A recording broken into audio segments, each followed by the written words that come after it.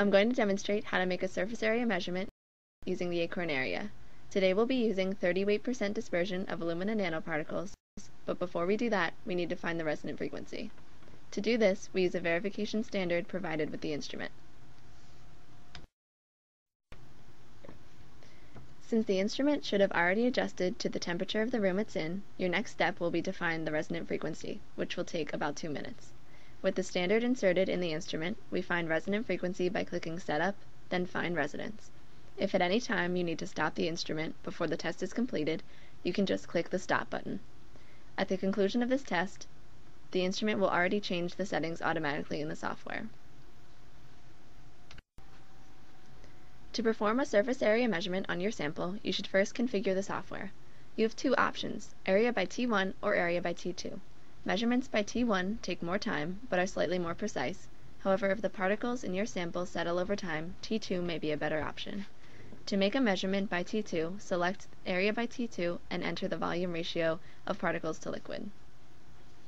If you don't know the volume ratio, you can press F4 and enter the particle and liquid density and the weight fraction, and the software will calculate it for you.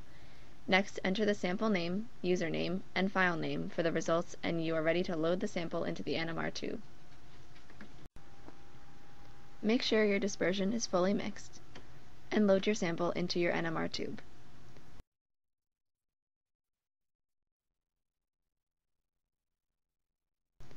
Do your best to keep air bubbles out of the NMR tube.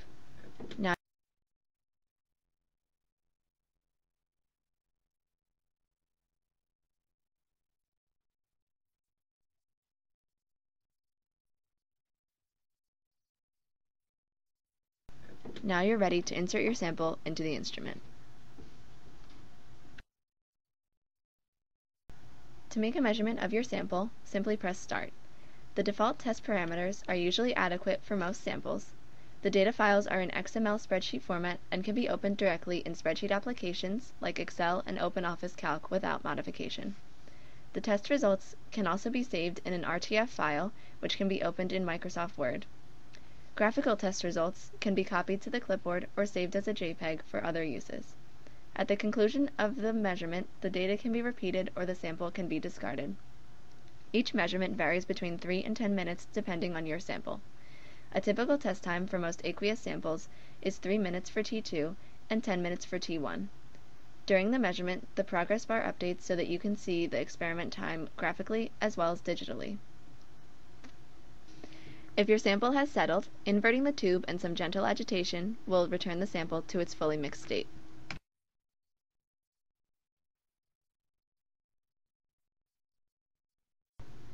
It takes about 15 minutes from start to finish to make a measurement. This concludes our demonstration of the Acorn Area. Thank you for taking the time to check out our new approach to surface area measurements. We look forward to discussing how the Acorn Area might help you in your work.